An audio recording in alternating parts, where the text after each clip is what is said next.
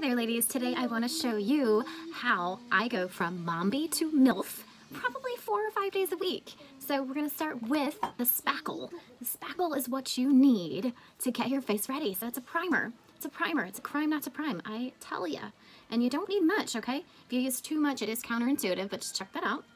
I just put that on my face and rub it in. This does absorb into your skin. It's the spackle of your face. It just gets your face ready. Makes your face flawless and ready for that foundation so it sets perfectly on your face. It's just so smooth. It's absolutely gorgeous. I love it. And you know, having dry skin, I will tell you, this primer is a game changer. I do not go a day without it.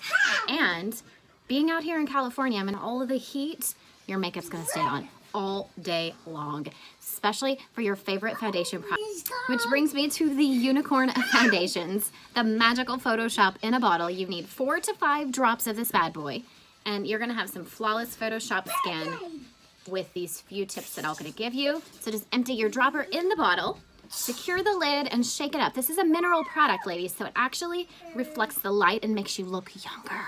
Yes. It goes from a liquid to a powder finish, okay? What you'll want to do is use about 4 or 5 drops and hold your brush. Once you shake it up really good, then you're going to get it to the point that the consistency is going to bead up right on your brush, okay? Because you don't want it sinking into your brush.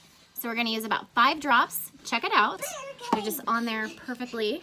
We're going to just dab it around my face and go to town.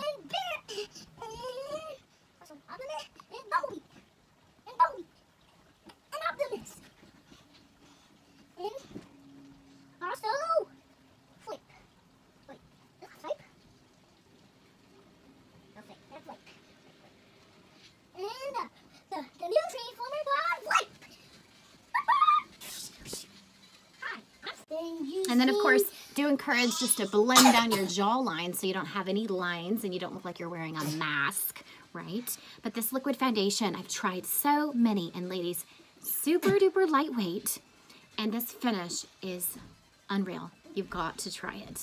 And if you need a color match, girls, I got you covered, okay? On this liquid foundation and also the concealer, okay, which is what I'm about to show you right now. I've got a little bit of on my concealer brush. Now, I usually go about 1 to 2 shades lighter for my concealer around my eyes, just to brighten up that darkness and bring brightness to my eyes and have them pop in. This is Organza, a cream concealer. I'm just gonna blend this in for you guys. If you're using a brush around your eyes, one thing to keep in mind is this is gonna be able to pick up dead skin around your eyes.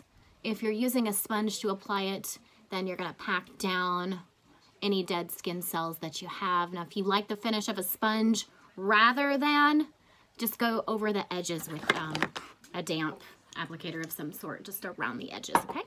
So I'm gonna go ahead and blend this in over here. And now if you're going to spot cover on your face, any sort of blemishes or acne or dark spots, aging, birthmarks, whatnot, go ahead and use the same shade of concealer to your foundation. This is the Skin Perfecting Concealer, okay? And this is the 2 shades lighter than my foundation. My foundation was Taffeta, and this is Organza. And I also have a birthmark right here. And I like to use that light shade around my nose as well, just to kind of use some extra down the bridge of my nose and right here. And it does give you a really nice, subtle, matte highlight to your eyes. So, doesn't that look amazing? And then if you need to use the color on your cheeks to cover up, let's say, anything over here that maybe your foundation didn't get or you blended too much, just use a little bit of the concealer that matches. And just remember on the edges of your concealer to feather that out. You don't want to lose the concealer, but you also don't want it to look like you just patched your face up. So anyhow, I hope that helps you ladies.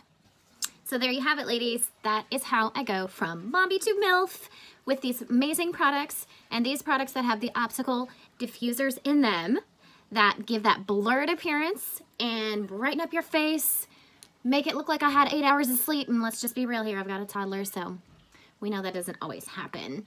Bags under the eyes are insane. And let me know if you need a color match. Bye!